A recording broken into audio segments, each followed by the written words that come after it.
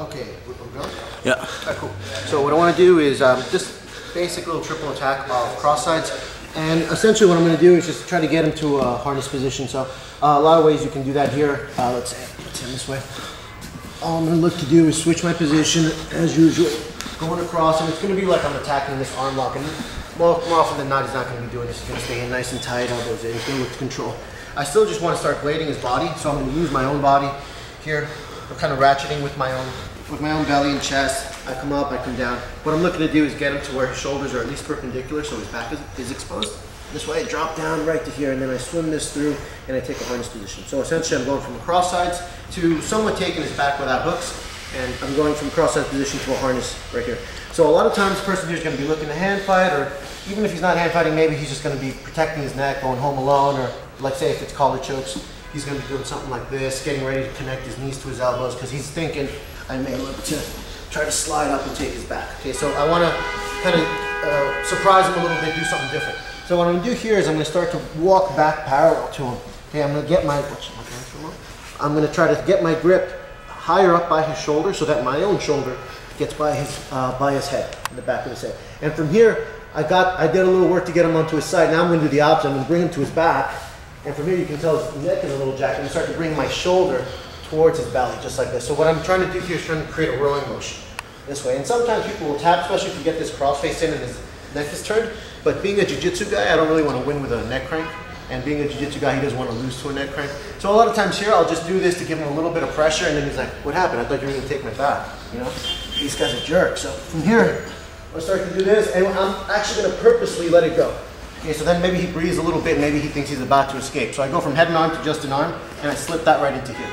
Okay, so this isn't a very traditional position to hold for the arm lock. So what I'm going to do here is instead of trying to step over and around, notice when the head slipped out, it actually fell onto my thigh, which is what I wanted. Okay, so I'm setting up a couple different things here. So I've got the figure four, I've got his head elevated onto my thigh. From here, he may expect me, if he feels the figure four, he may expect me to try to jump up, try to do something like this, armbar or kimura, but I don't want to sacrifice my position, so what I'm going to do is bring it up and bring it down to the same side. So I'm going to bring my elbow down to the mat, right to here, and get to this position. Sometimes I can get the tap here. I'm going to paintbrush his arm backwards, put a little bit of pressure with my chest and my belly on his shoulder, and sometimes I may get the tap. A lot of times here though, when I come off of him, he's going to feel the difference in weight, and he's going to feel like maybe he can come up a little bit. Perfect.